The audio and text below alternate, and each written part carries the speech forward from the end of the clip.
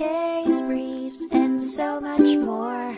LSData's got what you're looking for. In 1999, the South Dakota Supreme Court was presented with an intriguing case involving Equitable Life Assurance Society and First National Bank.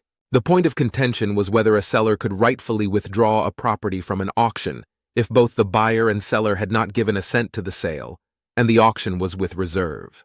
This question came into play when Equitable Life Assurance Society initiated a foreclosure action against the Olsons, homeowners who were in default on their mortgage. The First National Bank intervened and paid off the debt, taking over the mortgage from Equitable. Equitable tried to halt the ensuing sale of the property, but the sheriff's office went ahead with the auction anyway. The highest bid came from Carl Mathews, who offered $1,810,000. This prompted Equitable and other interested parties to appeal, seeking to invalidate the sale. Justice Gilbertson led the writing of the majority opinion, detailing how Equitable, the Olsons, and First National Bank had each separately appealed the order confirming the sale. The appeals were later consolidated, leading to the reversal of the order.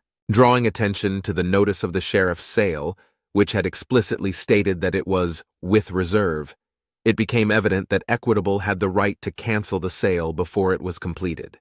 However, owing to a misinterpretation of the evidence, the trial court erroneously ruled that the sale was without reserve. This ruling was eventually overturned on appeal, essentially restoring the involved parties to their original positions as if the sale never occurred.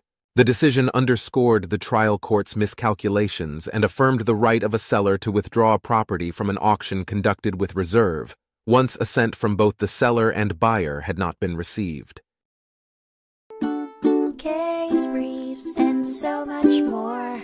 LSData's got what you're looking for. Visit lsd.law, elevate your mind. Leave the stress of climb.